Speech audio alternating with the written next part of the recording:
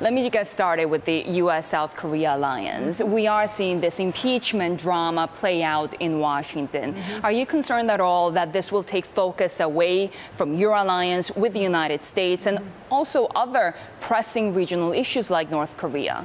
Well, I won't comment on the domestic political situation here in the United States, but I can say for the alliance that it is strong, unwavering, and solid, as reaffirmed in the meeting between my president and President Trump earlier this week in the margins of the UNGA. And of course, North Korea, a key issue between the U.S. and South Korea. Yes. Any indication at all when will North Korea again resume negotiations with the U.S.? We expect that to happen within weeks. I mean, their indications of their readiness to come back to the discussions have been more and more concrete. And I think the meeting between the two presidents was a wonderful opportunity to touch base on where things are and to exchange ideas on how, when the negotiations do resume, how to take the issue and produce some concrete results on all the areas that were agreed to in Singapore, which is North Korea's denuclearization, certainly, but also establishing lasting peace on the Korean Peninsula, and also improving relations between the United States and North Korea. Will the two leaders meet again soon, perhaps in North Korea this time? Well, that's a big hypothesis, but we would want to see real movement on the discussions on the nuclear issue. Of course, we have now seen direct correspondence between Washington and between Pyongyang. So what role does Seoul have left to play in here? Well, Seoul, we are there, we live there. This is, we are the primary party that would be affected by how the negotiations proceed and the outcome of those negotiations. We are absolutely at one with the United States towards our goal of complete denuclearization and strategizing in getting that from North Korea. So we are absolutely confident about the U.S. approach to the negotiations with North Korea. And you can call us the mediator, facilitator, whatever, but at the end of the day, we are the primary stakeholder on these discussions. Yes, yes. You said it, you are right there, right? So are you concerned, or how concerned is Washington about short-range ballistic missiles from North Korea? I think we're all concerned. There have been a series of these short launches, short-range missile launches. Obviously, it doesn't help the dialogue momentum and reviving the dialogue momentum, and we make that very clear.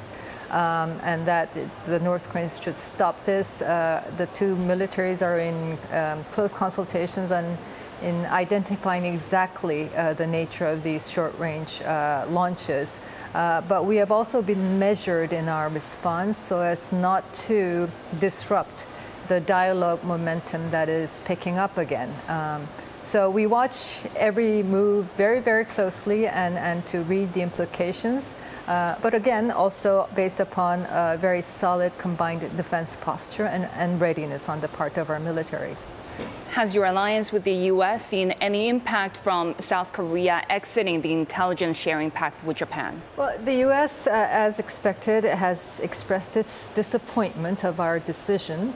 But we have explained the compelling nature of our decision, which was triggered, in fact, by Japan's very unexpected and unilateral trade measures.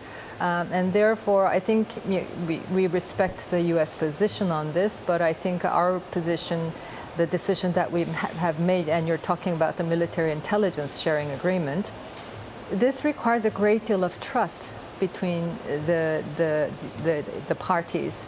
And if Japan has played with trade restrictions on us based upon the rationale of breached trust and for security concerns, then it doesn't make sense for us to maintain this agreement, which requires a higher level of trust. In the past, Washington has played the role of mediator between Japan and South Korea many times. What role is Washington playing now? Well, Washington, I think, is of course, urging the two sides to talk in the first instance. but also using opportunities vis-a-vis us, vis-a-vis Japan, to make the point that the trilateral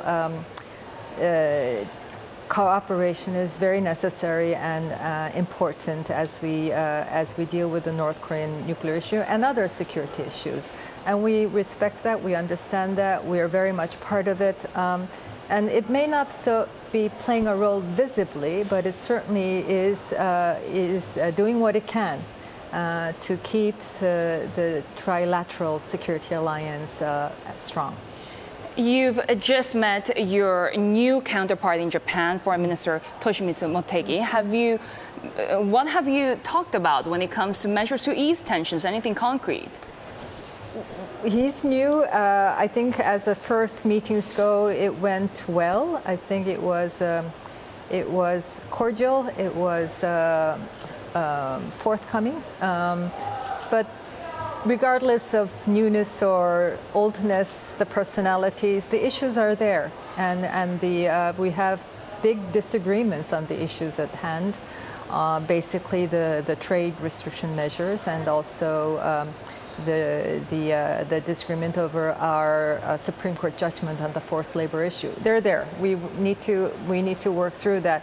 But we are both committed, as I have shared the commitment with his predecessor, of the two ministries, talking, at every opportunity that presents itself to us, to try to better understand each other and to narrow that gap so that we may be able to find a way forward on the issue of the forced labor, but also on the trade restriction measures. Minister Kang, just quickly, 10 seconds or so, the weakness and challenges in your ties with Japan, will it benefit China?